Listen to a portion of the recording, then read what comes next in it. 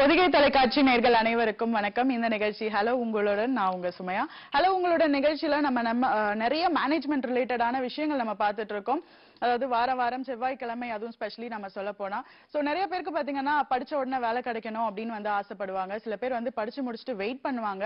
But இந்த course அதாவது safety management பொறுத்த வரைக்கும் பாத்தீங்கன்னா படிச்சு முடிச்சதுக்கு அப்புறமும் சரி இல்ல படிக்கும் போதிலேயே சரி உங்களுக்கான வேலைகள் அதை விட பதவி அப்படின்றது ரொம்பவே முக்கியமான விஷயம். சோ பதவியும் சரி உயர்ந்த பதவி அண்ட் நிறைய சம்பளம் கை நிறைய சம்பளம் வெளிநாட்டு முதக்க நீங்க வேலை செய்யலாம். இப்படி ஏகப்பட்ட விஷயங்கள் இருக்கு. அண்ட் இந்த சேஃப்டி மேனேஜ்மெண்ட் பத்தி நிறைய விஷயங்கள் நம்மளுக்காக சொல்றதுக்காகவே வந்திருக்காரு இணை இயக்குனர் அவர்கள் ஜி முருகானந்தன் சார் அவர்கள். வணக்கம் சார். அதாவது நிகழ்ச்சிக்குள்ள போறதுக்கு முன்னாடி சார், அதாவது நேர்களும் தொடர்பு கொண்டு ஆசைப்படணும்னு நினைப்பாங்க காலர்ஸ். அவங்களுக்கான நம்பரும் நம்ம சொல்லிடலாம். எஸ், நேர்கள் நீங்க தொடர்பு கொள்ள வேண்டிய எண்கள் நான் சொல்லிடுறேன். கைபேசி எண்கள் 9444901011 9444901021. வெளியூர் நேர்களா இருந்தீங்கன்னா 044170077. வெளிநாட்டு நேர்களா இருந்தீங்கன்னா 00914425397010. சோ வணக்கம் சார். IAPHS இந்த காலேஜ் பத்தி நம்ம வாரம் நிறைய பேசிட்டு இருக்கோம். பட் இன்னைக்கு புதுசா பாக்குறவங்களும் நிறைய பேர் இருப்பாங்க. பட் இந்த கோர்ஸ் என்ன மாதிரி அப்படின்றத ஒரு அவுட்லைன் மட்டும் சொல்லிடுங்க. அதாவது முதல்ல IAPHS பத்தி நான் சொல்லிடுறேன். அதாவது நம்ம நாட்டில் எல்லா கல்வியும் இருக்கு. தொடர்ந்து நம்ம மக்கள் என்ன பண்ணாங்க, மாணவர்கள் படிச்சதே திரும்பி என்ஜினியரிங் கூட சமீபத்தில் ஒரு தமிழ் படம் ஒரு சினிமா பார்த்தேன். அதில் கடைசியில் எந்த கல்வியை படிக்கக்கூடாதுன்னு சொல்றாங்க. அது மாதிரி நம்ம மக்களுக்கு தெரிஞ்சாலும் டாக்டர் இன்ஜினியர் கலெக்டர் ஒரு 3 விதமான இதை வச்சுக்கிறாங்க. அதையே திரும்ப படிக்கிறாங்க. ஆனால் சாப்பாடை விட்டு டெய்லி மாற்றி சாப்பிடணும்னு ஆசைப்படுறாங்க. இது சாப்பாடு இல்லை, சாப்பிட்டோன்னா 2 மணி தெரிச்சு போகிறதுக்கு. இது ஒரு 7 தலைமுறை ஒரு முறை தாக்கற்ற கல்வி.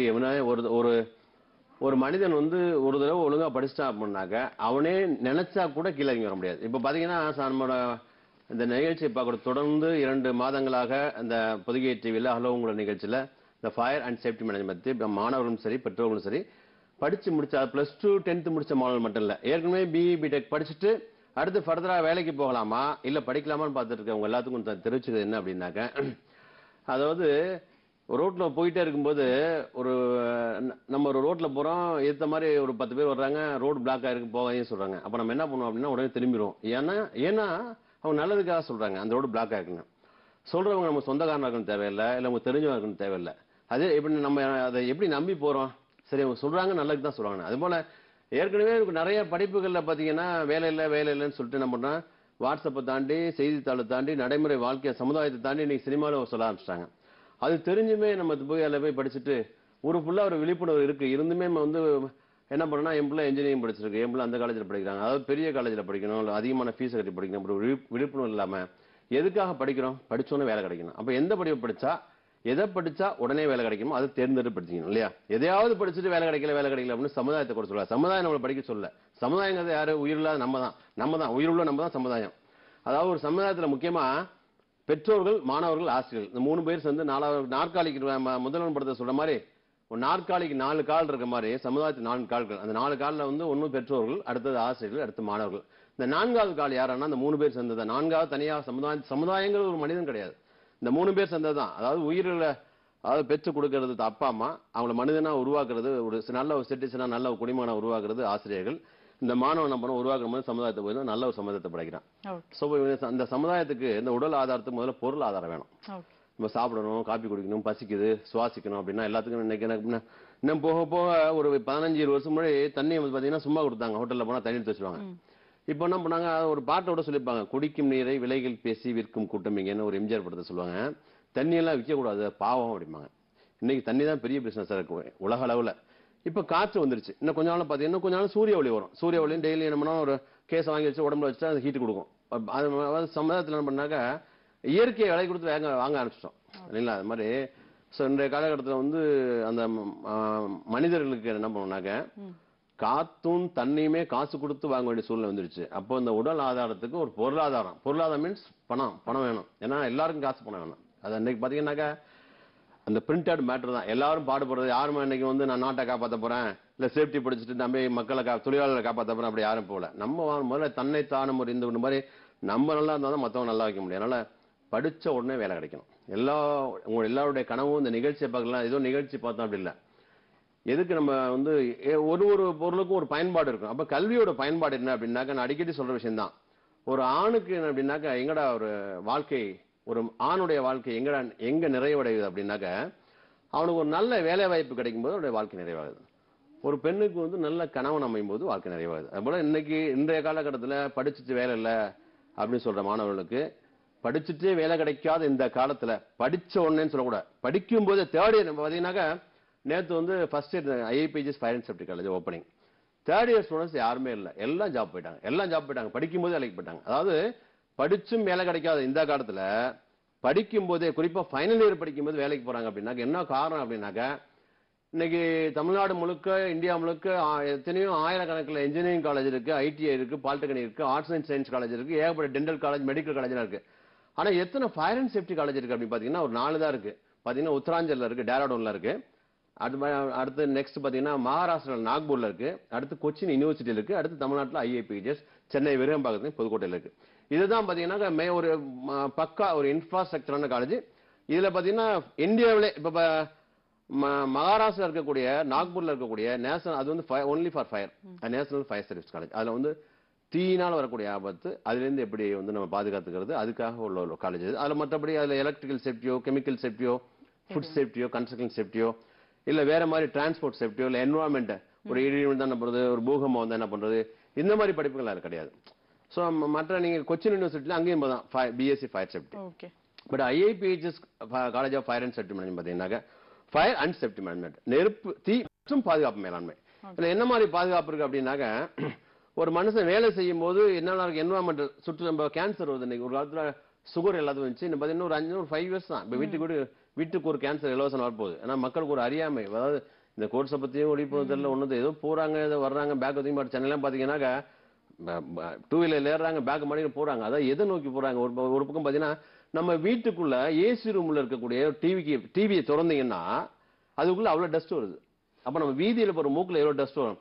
சோ இன்னைக்கு இதெல்லாம் இதை பத்தி சொல்லி தரது சேஃப்டி மேனேஜ்மெண்ட் படிப்பு. அதனால வந்து சோ அதாவது ஐஏபிஹெச்எஸ் வந்து நம்ம இந்தியாலயே வந்து முதல் கல்லூரி அப்படின்னு சொல்ல போனா பாத்தீங்கன்னா, சேஃப்டி மேனேஜ்மெண்ட் வந்து நம்ம அவுட்டர்ல நிறைய இருந்தா கூட, but fire and plus management வந்து சேர்ந்ததுதான் வந்து. ஆமா, இது பிஎஸ்சி, எம்எஸ்சி, எம்பிஏ இப்படி எல்லா கோர்ஸும் உள்ள ஒரே காலேஜ் வந்து. நீங்க இப்பதான் எல்லாரும் உள்ளங்கிலே உலகத்தை வச்சிருக்கீங்களே, இப்ப எல்லா மாணவர்களுமே டக்கு நம்ம வெத்தலையில மைய போட்ட மாதிரி நீங்க எல்லாம் ஸ்மார்ட் போன்ல, நீங்க ஆண்ட்ராய்டு போன்ல தட்டிங்க அப்படின்னாக்க, இந்த நிகழ்ச்சி முடியும் போது நிகழ்ச்சி பாத்துக்குமே டச் பண்ணி பாருங்க. நீங்க ஃபயர் அண்ட் சேஃப்டி மேனேஜ்மெண்ட்ல நீங்க எம்பிஏ படிக்கணும், எம்எஸ்சி படிக்கணும், அல்ல பிஜி டிப்ளமோ படிக்கணும், அல்ல பிஎஸ்சி படிக்கணும் அப்படின்னாக்க வேர்ல்டு ஃபுல்லா நீங்க யூஎஸ்ல தேடுங்க, யூகேல தேடுங்க, கனடாவில் தேடுங்க, லண்டன்ல தேடுங்க, எங்க வேணாலும் தேடுங்க. நீங்க என்ன பண்ணுவாங்க, ஐஏபிஎஸ் காலேஜ் அட்ரஸ் தான் வரும். என்ன காரணம்னா, this is first college in India. அதாவது உண்மையில சொல்லும்போது ஐ ஃபீல் மச் ப்ரௌட். சொல்லும் போது எனக்கு ரொம்ப பெருமையா இருக்கு. என்ன காரணம்னாக்க, நாங்க நினைச்சோம்னா அது ஒரு டீச்சரிங் காலேஜோ, இல்ல ஒரு பாலிடெக்னிக்கோ, ஒரு இன்ஜினியரிங் காலேஜோ 10ஓட 1 பண்ணணும் அப்படி இல்லை. ஏதோ என்ன சமுதாயத்தில் என்ன பிரச்சனை அப்படின்னா, படிச்சுட்டு வேலை இல்லை, இளைஞருக்கு வேலை இல்லை. அப்ப என்ன பண்ணணும், வேலை தரக்கூடிய கல்வி என்ன அப்படின்னு சிந்திச்சு பார்க்கும்போது, இந்த கல்வியை நாங்க ஒரு காலத்துல படிக்கும் போது 2004 லண்டன் போக வேண்டிய சூழ்நிலை. லண்டன்ல போய் இது வந்து ஹவர்ஸ் பேசிஸ்ல படிச்சோம். 3 மணி நேரம் படிக்கிறது கிட்டத்தட்ட 1.5 லட்சம் ரூபாய் ஃபீஸ். ஆனா இது வந்து நாங்க இயர் கணக்கில் வச்சு இதுக்கு ஒரு கல்வியை உருவாக்கி, இது அரசு கவர்மெண்ட் யூனிவர்சிட்டி அப்ரூவோட, அரசு பல்கலைக்கழக அங்கீகாரத்தோட இந்தியாவிலே முதல் முறை பிரத்யேக காலேஜ், இந்த இந்தியாவிலே ஃபர்ஸ்ட் தமிழ்நாட்டில் இருக்கு அப்படின்னு ரொம்ப பெருமையான விஷயம். இதை மாணவர்கள் பாத்தீங்கன்னா, இதை படிக்கிறதுக்கு +2 பாஸ் ஆயிருக்கணும், இல்ல வந்து டிகிரி பிஇ பிடெக் பாஸ் ஆயிருக்கலாம் அப்படிலாம் அவசியம் இல்லை. 10th பாஸ் பண்ணியிருந்தா போதும், நீங்க டிப்ளமோ படிக்கலாம். இல்ல பிஇ பிடெக்ல நீங்க இன்னைக்கு நிகழ்ச்சி பார்த்து என்ன பாத்தீங்கன்னா, விளம்பரத்துல பிஇ பிடெக் டிப்ளமோல அரியர்ஸ் இருக்கா, உங்களுக்கும் அதுக்கான வேலை வாய்ப்பு. அதாவது அரியர்ஸ் வச்சிருக்கிறதுனால, அதாவது ஒருத்தர் உழைச்சு முன்னேறதுக்கு பாத்தீங்கன்னாக்க வெறும் கல்வி தகுதி மட்டுமே காரணமாயிராது. அதை தாண்டி ஆர்வம், உழைப்பு, ஹார்ட் ஒர்க், ஈடுபாடு, டெடிகேஷன், பெர்ஃபார்மன்ஸ், ஒரு செய்யற செயலை சொல்லுவாங்களே, பிச்சை எடுத்தாலும் பர்ஃபெக்டா எடுக்கணும். பிச்சைக்காரங்களே பெஸ்ட் பிச்சைக்காரன், அது மாதிரி எந்த வேலை செஞ்சாலும் பெர்ஃபெக்ஷன் வேணும். சோ அதனால அரியர்ஸ் வச்சுட்டீங்க அப்படின்னாக்க, அதாவது பாத்தீங்கன்னா ருசியை விட பசிக்கு முக்கியத்துவம், ருசியை விட பசிக்கு தான் ரொம்ப அதிக முக்கியத்துவம். அது போல படிச்சு பாஸ் பண்ண மாணவனை விட மேடம், இன்னைக்கு வந்து அரியர்ஸ் வச்சிருக்க உங்களுக்கு தான் நிறைய ஆதங்கம் இருக்கும். இந்த நிகழ்ச்சியை பார்க்கக்கூடிய மாணவர்கள், பெற்றோர்கள், நீங்க உங்க பையன் மேல ரொம்ப வருத்தப்படலாம், இல்ல உங்க பொண்ணு மேல வருத்தப்படலாம், ஐயோ அரியர்ஸ் வச்சிருக்காங்க, அதை பத்தி நம்ம ஃபீலே பண்ண தேவையில்லை. அரியர்ஸ் உள்ளவங்களுக்கு உண்மையிலேயே நீங்க அந்த அரியர்ஸ் 4 அரியர்ஸ் 7 அரியர்ஸ் 23 அரியர்ஸ், இப்போ பாத்தீங்கன்னா 21 அரியர்ஸ் வச்ச பையன் இன்னைக்கு 26 லட்சம் சேலரி வாங்குறான். 23 அரியர்ஸ் வச்சு இந்த கோர்ஸ் படிச்சுட்டு 26 lakhs வந்து நிஜமான உண்மை. அதெல்லாம் இல்ல நீங்க நெக்ஸ்ட் வரும்போது நீங்க செய்தித்தாளில் பார்க்கலாம். அடிக்கடி இந்த ஐஏபிஜிஎஸ் காலேஜ் போடும்போது துபாயில உள்ள சம்பளம் வாங்குறாரு, குவைத்தில் எத்தனை சம்பளம் வாங்குறாரு, இதெல்லாம் உண்மையா. இன்னைக்கு ஐஏபிஜிஎஸ் காலேஜில் படிக்காத எந்த ஒரு மாவட்டத்தை சேர்ந்த மாணவர்கள் எல்லா மாவட்டத்திலையும் ஐஏபிஜிஎஸ் காலேஜில் படிச்சுட்டு எல்லா நாடுகளும் வேலை பார்க்குறாங்க. அதனால தயவு செய்து ஐஎஸ் இருந்தாலும் பரவாயில்ல, அது கம்ப்ளீட் பண்ணணும்னு அவசியம் கிடையாது. ஏன்னா நீங்க வந்து +2 முடிச்சுட்டு தான் பிஇ போயிருப்பீங்க. அப்ப நீங்க +2 குவாலிஃபிகேஷன் வச்சு நீங்க 1 இயர் நீங்க திரும்ப உங்களால 4 வருஷம் படிக்க முடியலையா, ஒன்றும் கவலை இல்லை. 1 இயர் சர்டிஃபிகேட் கோர்ஸ் படிங்க. இல்ல நீங்க பிஏ தமிழ் படிச்சிருக்கேன், ஹிஸ்டரி படிச்சிருக்கேன், நான் ஏதோ சாதாரண பிஇ இன்ஜினியரிங் படிக்கலாம் சார், நான் இன்ஜினியரிங் படிச்சிருக்கேன், ஏதோ சாதாரண டிகிரி படிச்சிருக்கேன், நான் படிச்சுட்டு சேஃப்டி ஆஃபீஸர் ஆக முடியுமா, சாதாரணமாகலாம். நீங்க பிஜி டிப்ளமா படிக்கலாம். மற்றும் இந்த நிகழ்ச்சியை தொடர்ந்து பாருங்க. மேடம் நிறைய நீங்க கேட்க வேண்டிய கேள்வி நிறைய அவங்களே கேட்பாங்க. ஒண்ணு நீ தெரிஞ்சுக்கலாம். பாப்போம். கண்டிப்பா சார். அதுக்கு முன்னாடி ஒரு நேர் இருக்காங்க, பேசிடலாம். வணக்கம். ஹலோ. வணக்கம் சார், உங்க பேர் சொல்லுங்க. பேர் கமல்சன் மேடம். ஓகே சார், சொல்லுங்க. மேடம். ஓகே சார், உங்க சந்தேகம் கேளுங்க சார். கேளுங்க. சரி சார். மேடம் நான் இப்போ சவுதியில வந்து சேஃப்டி கோர்ஸ் கோர்ஸ் முடிச்சிருக்கேன் மேடம். புரியல. சவுதியில முடிச்சீங்களா? சரி. ஐஎஸ் கோர்ஸ் வந்து சேஃப்டி கோர்ஸ் முடிச்சிருக்கேன் சார். ஐஏபிஜில படிச்சீங்களா? ஐஓஎஸ் படிச்சீங்களா? Okay okay. திரும்ப வந்து இப்ப இங்க படிச்சுட்டு திரும்ப வேலை கிடைக்குங்களா? கிடைச்சிருக்குங்களா? நான் 12th தான் முடிச்சிருக்கேன். பரவாயில்ல. ஐஓஎஸ் நிபோஸ் அப்படிங்கிறது வந்து international occupational safety and health அப்படிங்கிற ஒரு பிரைவேட் சர்டிபிகேஷன். சரிங்க சார். ஐஓஎஸ் நிபோஸ் அப்படி படிப்பீங்க. National நிபோஸ் means national examination board for occupational safety and health அப்படின்னு இல்லையா? இது வந்து இங்கிலாந்து யூகே கவர்மெண்ட் நடத்தக்கூடிய ஒரு பிரைவேட் இது, ஐ மீன் ஒரு சர்டிபிகேட் கோர்ஸ் இது. இது வந்து இண்டக்ஷன் ட்ரைனிங். அதாவது ஃபாரின்ல இருக்கக்கூடிய பெரிய பெரிய ஃபேக்டரியில நீங்க சேஃப்டி படிக்காம போயிட்டீங்கன்னு வச்சுங்களேன், அப்போ இந்த பயிற்சியை கொடுத்து அவங்க அனுப்புவாங்க. 10 நாள் 3 நாள். ஐஓஎஸ் 3 நாள் கோர்ஸா? 4 நாள் கோர்ஸ். 4 நாள் படிக்கிறதுக்கு 3 வருஷம் படிக்கிறதுக்கு வித்தியாசம் இருக்கா இல்லைங்களா? சோ அதை படிச்சு நீங்க கவர்மெண்ட் ஜாப் போக முடியாது.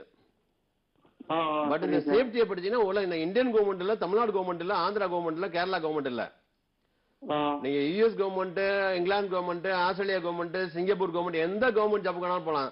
நீங்க படிக்கிறது என்ன காரணம்னா இது முறையான டிகிரி, இது முறையான எம்பிஏ, எம்எஸ்சி, பிஎஸ்சி டிகிரி. இது அதை விட கவர்மெண்ட் யூனிவர்சிட்டி கொடுக்கக்கூடிய சர்டிபிகேஷன்ஸ். அழகப்பா யூனிவர்சிட்டி நீங்க தாராளமா படிங்க. 1 இயர் படிச்சா போதும். ஏன்னா நீங்க திரும்ப வந்து ஒரு நிறைய டயத்தை வேஸ்ட் பண்ண தேவையில்லை. புரியுதா? ஆல்ரெடி உங்களுக்கு கல்ஃப் எக்ஸ்பீரியன்ஸ் இருக்குல்ல? ஐயோ, கல்ஃப் எக்ஸ்பீரியன்ஸ் நீங்க 2 வருஷம் இருந்து சேஃப்டி படிச்சா மினிமம் உங்களுக்கு தெரியுமில்ல லட்சத்துல சம்பளம்னு? சேஃப்டி ஆஃபீஸர் என்ன உங்களுக்கு மரியாதை தெரியுமில்ல? எவ்வளவு சம்பாதிக்க தெரியுமா உங்களுக்கு?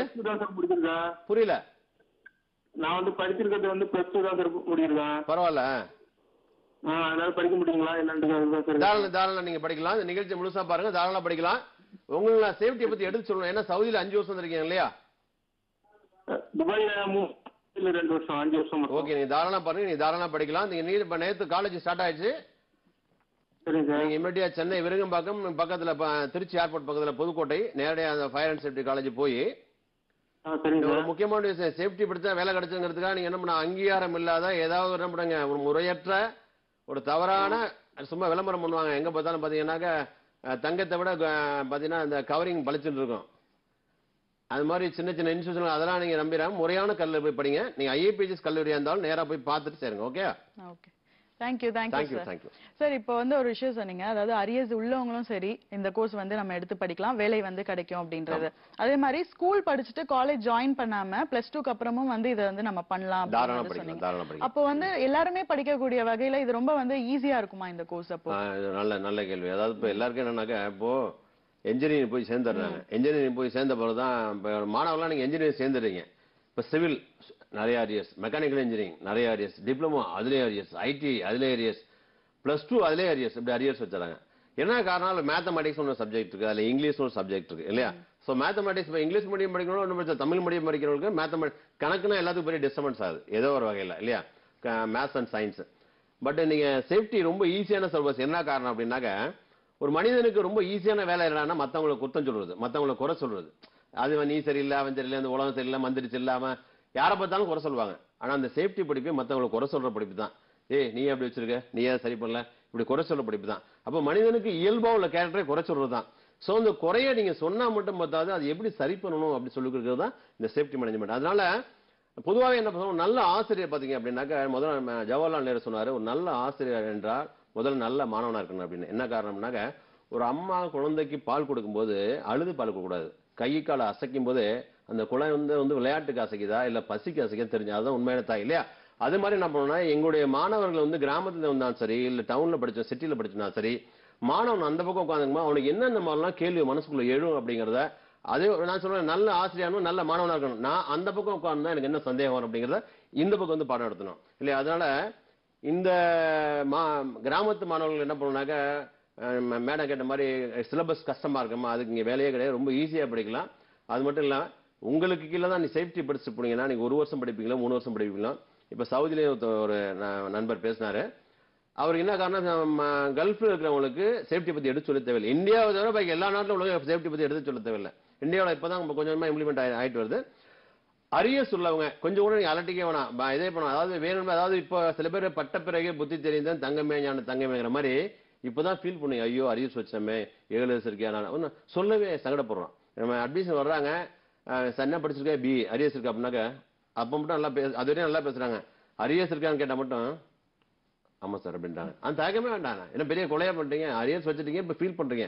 எப்போ நம்ம செஞ்ச தப்பா நினைச்சு ஃபீல் பண்றாங்களோ அதுக்கு அடுத்த அதே போதும், அது அடுத்த முன்னேற்றத்துக்கு வழியை கொண்டு போயிடும். அதாவது ஒரு பழமொழி சொல்லுவாங்க, தவறுகளை ஏற்றுக்கொள்ளுங்கள் அவைகள் உங்களை தானாய் வழி நடத்தும். அக்செப்ட் ஒரு மிஸ்டேக் தென் கோ பியாண்ட் தன் மாதிரி. எப்போ வந்து ஆகா அரியர்ஸ் வச்சுட்டோம் நம்ம படிப்பு, அப்ப அவங்க வேல்யூஸ் படிப்போட வேல்யூஸ் தெரியுது படிக்கணும்னு. ஏன்னா நீங்க நிறைய பேர் என்ன பண்றாங்கன்னாக்க ஒரு அரியர்ஸ் வச்சா திரும்பவும் அந்த அரியர்ஸ் எழுதிதான் நம்ம வாழ்க்கையில ஜெயிக்க முடியுமா, திரும்ப எழுத முடியாது, திரும்ப இன்ஜினியரிங் காலேஜ் போக முடியாத சூழ்நிலை இல்ல. அப்ப என்ன பண்ண திரும்ப எப்படி இன்ஜினியரிங் காலேஜ் எழுது, 7 பேப்பர் எழுது, 21 பேப்பர் எழுது, 15 பேப்பர் இருக்கு அப்படின்னா அது டஃப்பான பேப்பர் வச்சிருப்பாங்க. அப்படி உள்ளவங்களுக்கு அதை விட பிரைட்டான உண்மையிலேயே வந்து பிஇ பிடெக்ல அரியர் இல்லாம யூனிவர்சிட்டி அளவுல டிஸ்டிங்ஷன் வாங்கி பாஸ் ஆயிருந்தா கூட அவங்களுக்கு என்ன வேலை வாய்ப்பு கிடைக்காதோ அது இந்த சேஃப்டி படிச்சவங்க ஈஸியா கிடைக்கும். அதனால வந்து இது உண்மையிலேயே இந்த நிகழ்ச்சி வந்து யாரெல்லாம் அரியர்ஸ் வச்சிருக்காங்களோ அவங்க இந்த நிகழ்ச்சியை பார்த்தோன்னா அவங்களுக்கு ரொம்ப யூஸ்ஃபுல்லா இருக்கும். ஏன்னாக்க ஒரு வெற்றி பாத்தீங்கன்னாக்க ஜெயிச்சவங்க வந்து காப்பாற்றணும், தோத்தமா